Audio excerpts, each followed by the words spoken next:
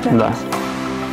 Есть. И вот можно здесь последний иду, то есть так иду, то удар, это конец, конца.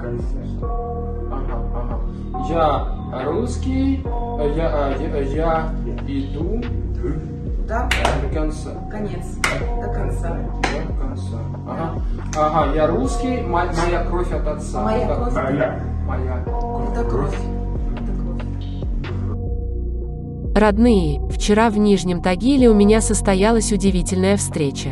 Хочу, чтобы вы познакомились с Иваном Комковым и Еленой Литвиновой, рассказал наш любимый певец «ШАМАН». У Вани кохлеарный имплантат, вживлен чип, с помощью которого он может слышать, но главное петь. Помимо других песен в его репертуаре есть и «Мои встанем», «Вызов», а также «Я русский». Строчки этой песни он поет словно про самого себя героя, преодолевающего любые ограничения и бросающего вызов судьбе. «Я русский, я иду до конца. Я русский, моя кровь от отца». Перед началом концерта Ваня показал, как помогает донести мое творчество тем, кто не может его услышать.